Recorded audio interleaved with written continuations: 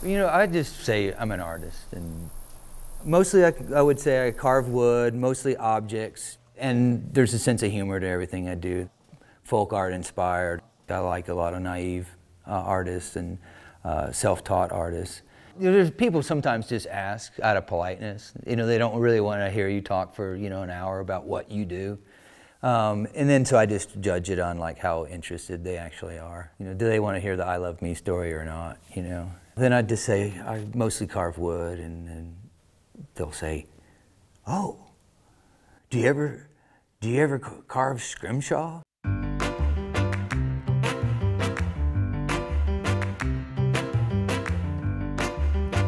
No, I don't do scrimshaw.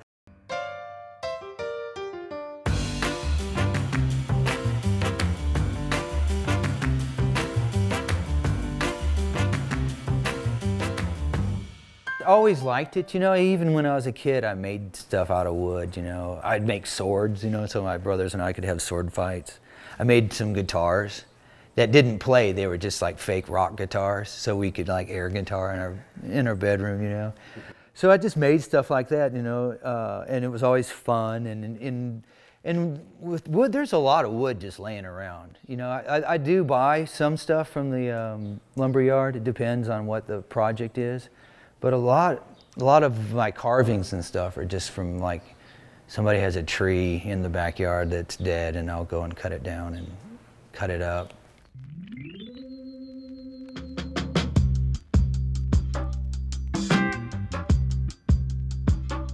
I was doing a lot of work based on the narcotraficantes and like Chapo Guzman, and like what kind of furniture, or what would the interior of your house look like. So I was like, I bet if you were like a big drug lord, you would have a cocktail bar that looked like a gold pistol. So that's where the original inspiration came from for this piece.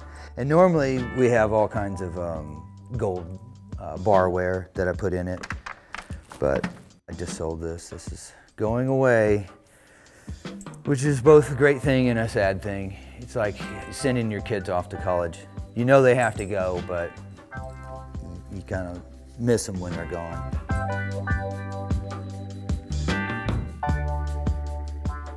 I, you know, went to school, college, and I thought I would be a painter, you know. That was like, I'm gonna be a de Kooning, you know. Had my BFA in painting and drawing.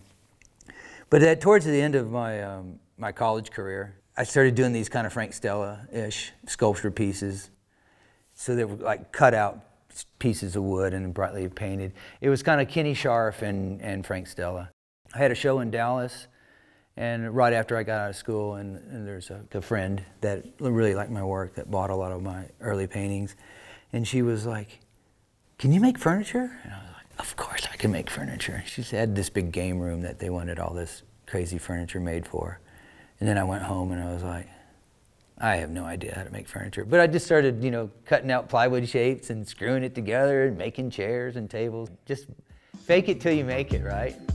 I mean, you know, I had to. It was like, I was broke, you know.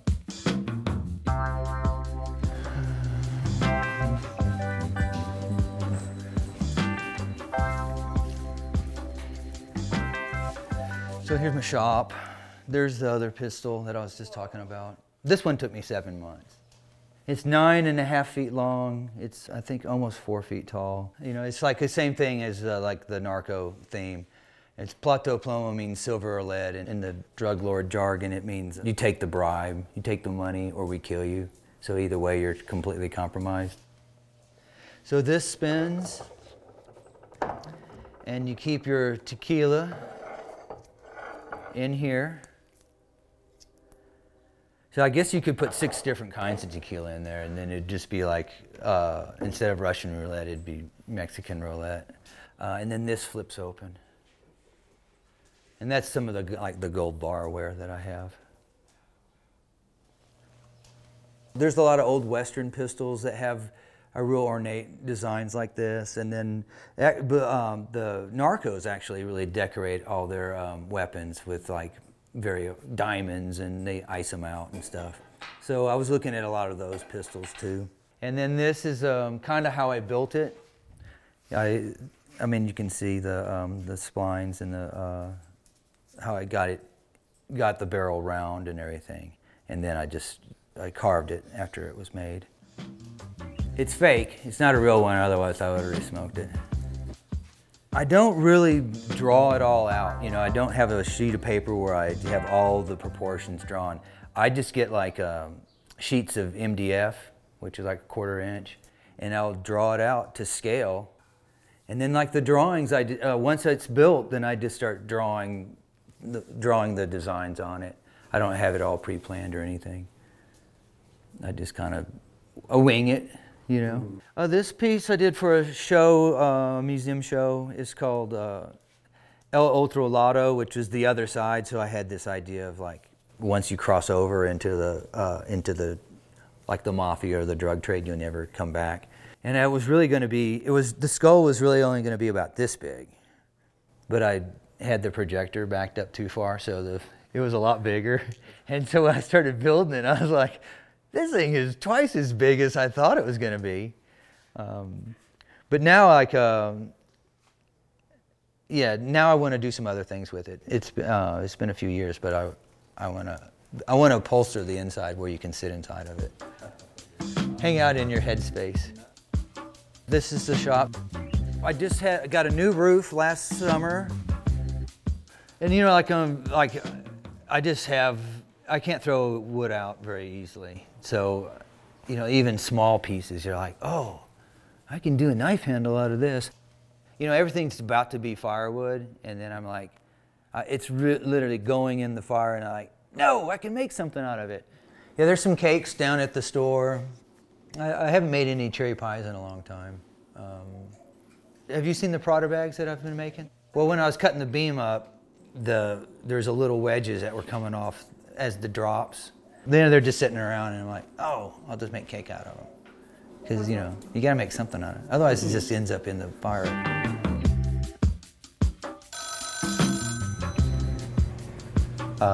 Pizza, please. I'd like a large pepperoni. Yeah.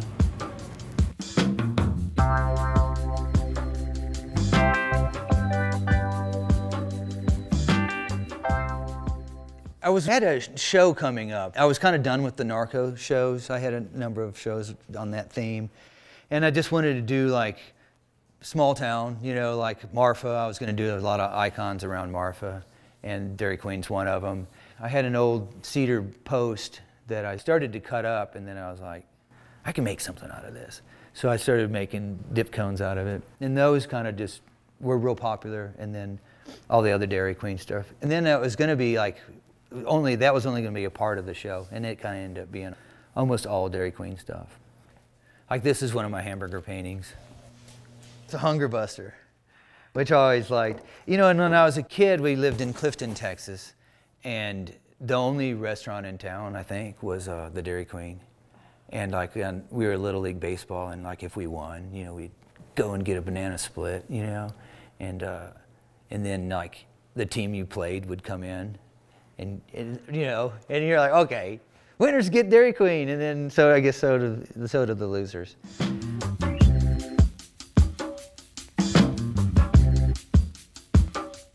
This is like a little portrait of the Marfa Dairy Queen. It's got the train going in the back and stuff. I call this a painting, but it's still a painting, but I just do it in relief. The Join Us for Lent was really on the marquee of the Dairy Queen. There's a buzzard. There's a jackrabbit. You know, there's the I-Squared Judd. That's an actual bumper sticker that is around town. The people in the car, are those actual people you know? They're always kind of based, like if you were to write a novel, you put several people together. So yeah, they're kind of people that I just kind of put together. They're not really an actual portrait of somebody. The names have been changed to protect the innocent. Yeah, it's an airplane window. I flew to Thailand once, and I was looking out the window. We were flying over the ocean, and it was a big, beautiful full moon and these clouds and then the ocean. And this is the shade, you know, like you can like, that's that half shade that you can pull down. And then it kind of got scratched in storage, and I was crying about it, and then my friend was like, have you been on a plane lately? Everything just worn out. Have you been on American Airlines? Like, the things are about to fall on your lap and stuff, so I'm not so worried about it. Well, that's a big mesquite tree that I had milled, but this is where I do a lot of work out here. And then, like I was telling you, all my scraps, it's real hard for me to like throw any wood away. This is a whole bunch of, these are gonna be pills.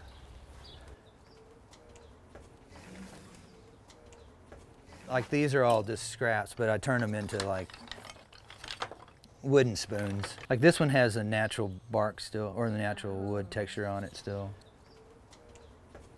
And these are in pecan. This is an Osage. This is an oak, a post oak. These are mesquite, but just various little spoons. But they're all just pieces of, like just small pieces from other projects.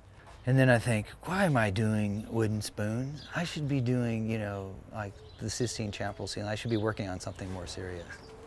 But I can't help myself.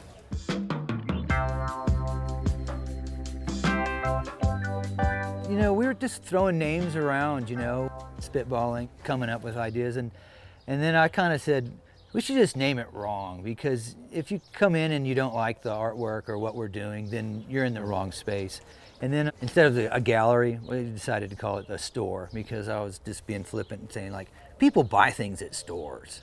They go to galleries to look. You know, they buy things from stores. So that was just like, so we were like the wrong store. We can do just about anything we want. You know, we don't have to censor ourselves, or it just falls under the umbrella of wrong.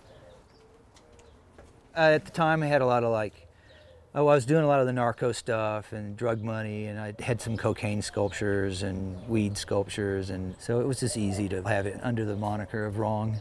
And most of our friends are slightly wrong, you know. They're all a little bit off, so myself included, you know. I had a show where I did 4 of them, and I sold them, but this is one that we kept. The other ones were mirrored inside and everything. So it's just like a bar. It has drawers and stuff. But I love how a lot of the pieces are functional, you know? Well, it's like a big sculpture, and if it's not functional, then it's just gonna like take up space. Yeah. It might as well have some kind of use. That was probably like hedging my bets. You know, that's why everything always had function. Like, well, and if you might as well keep it, you know. That's from like the late 90s. I was living in Oak Cliff, and there's a lot of like car shops, you know, automotive shops around, and that's kind of like one that was in the neighborhood. I was working on it, and I was out in the parking lot, and this actual dipstick was out in the parking lot. So I put a real dipstick in it.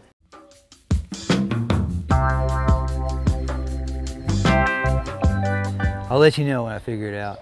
I don't think you only figure it out right when you die.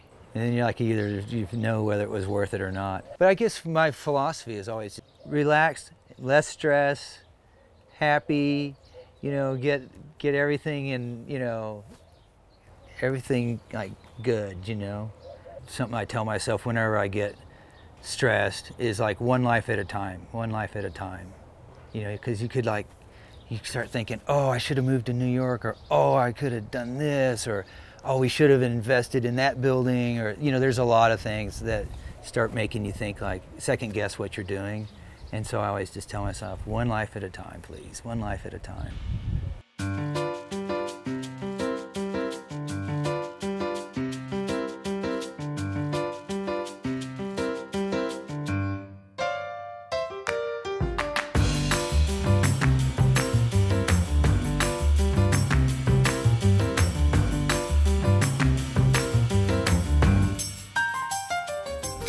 People actually drink sodas this big.